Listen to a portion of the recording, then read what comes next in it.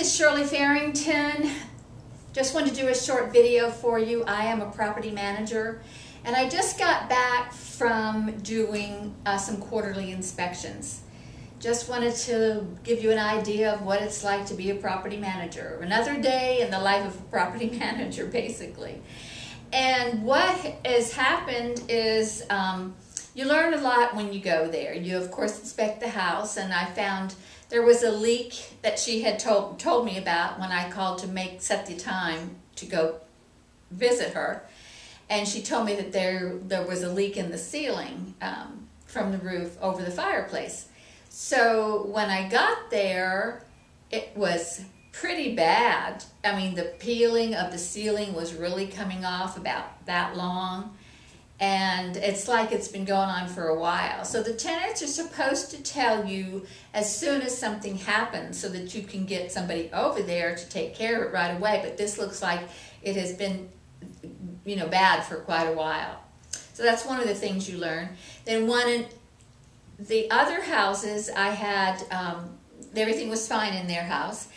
And I just told him, I said, your lease is coming up for renewal, so if you're going to renew, let me know. You need to let me know at least 60 days ahead of time. And he said, well, I'm glad you brought that up just so that you know. He said, we are looking for a home to buy, and we will probably buy now while the interest rates are low. And yes, I will give you, a 60-day notice. But they hadn't told me that they were thinking about it, because they don't have to, and they don't, but when you go there and you meet them to inspect their house, you just talk with them, and then you learn these things which you need to know. So I can prepare the owner, but we need to start getting ready to lease that up again. And I can send out videos ahead of time saying such and such address is coming up, going to be available the end of June, this kind of thing. And the other thing that you do, you get to look at still what's going on in the neighborhood. You get to see how people are taking care of their properties. Today was, like in one neighborhood, was trash day. So all the trash cans were out in the subdivision and not picked up yet because people haven't gotten home from work yet. And then some of the other communities, the trash had been picked up earlier, like Monday or Tuesday. But that's usually a bad day to see that. But so if you need to know those days too, if you're showing properties with tenants or showing properties for buyers, you don't want to take them on the day that the trash cans are out there, because that doesn't make it look very good. So you get to, and then you get to bond with the ones who are thinking about staying. They tell you, they start talking to you about, like this man was telling me all about this area that he travels to a lot for business and how it's really growing and how he really loves it there.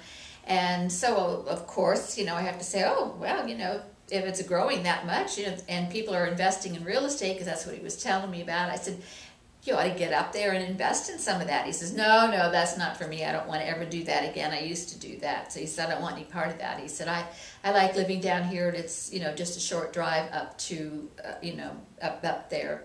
So anyway, you get to learn to know a little bit more about the people, and you can tell when they're hiding something, because there's usually a door that is closed and they won't let you go in. But I tell them I have to peek in. So if they say, okay, just peek in, then I peek in to see why did they have the door closed. So that's what you do. And of course, this goes on the whole time. 4 times a year, we do quarterly inspections. And then I have them sign a sheet saying, what I found and my notes, so that I can send that to the owner, to the landlord. So anyway, hope this helps you understand a little bit more what a property manager does. So this is Shirley Farrington, and come back again. I'll do some more videos for you. Thanks.